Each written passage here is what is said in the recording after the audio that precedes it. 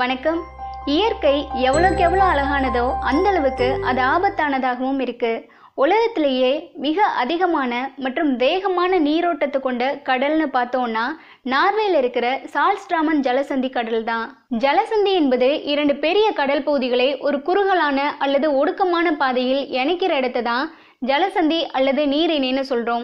எடுத்துக்காட்டுக்கு இந்தியாவையும் இலங்கையையும் இணைக்கிற இடத்தை தான் பாக் ஜலசந்தி அல்லது பாக் நீரிணைன்னு சொல்றோம். இதே மாதிரி தான் நார்வேயில் அமைந்துள்ள இரண்டு தீவுகள் இணையும் இடத்துக்கு சால்ட்ஸ்ட்ராமன் ஜலசந்தி என்று சொல்லப்படுது. இந்த இடத்துல உருவாகிற நீர் சுழற்சி தான் உலகின் அதீத வேகத்திலும் மிகுந்த ஆழத்திலும் உருவாகின்ற நீர் சுழற்சி என்று அழைக்கப்படுது. இந்த நீர் சுழற்சி எதனால ஏற்படுதுன்னா, கடல்ல உள்ள தண்ணீர் ஒரு குறிப்பிட்ட வேகத்துல ஒரு திசையை நோக்கி நகரும் போது அந்த நீரோட்டத்தை ஏதாவது தடுத்துச்சுன்னா அந்த இடத்துல மோதி இன்னும் அதிகமான வேகத்தோட திசை திருப்பப்பட்டு அந்த இடத்துல சுழலப்படுது. இப்படி ரெண்டு நீரோட்டங்கள் ஒன்றுக்கொன்று எதிரான திசையில வந்து அது மோதும் போதுதான் அந்த இடத்துல சுழற்சி ஏற்படுது.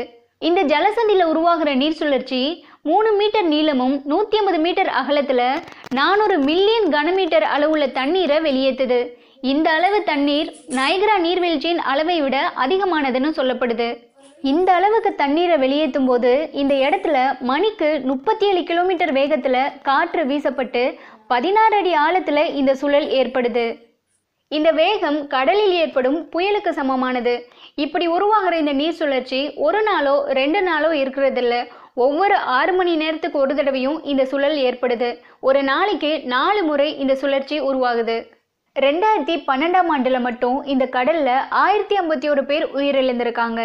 நிறைய ஆராய்ச்சிகளுக்கு அப்புறம் இந்த கடலின் நீரோட்டத்தை ஓரளவுக்கு கணிச்சு நீரில் மூழ்காத படகுல மட்டும் பயணம் செய்வதற்கு இந்த இடத்துல அனுமதி வழங்கப்பட்டிருக்கு.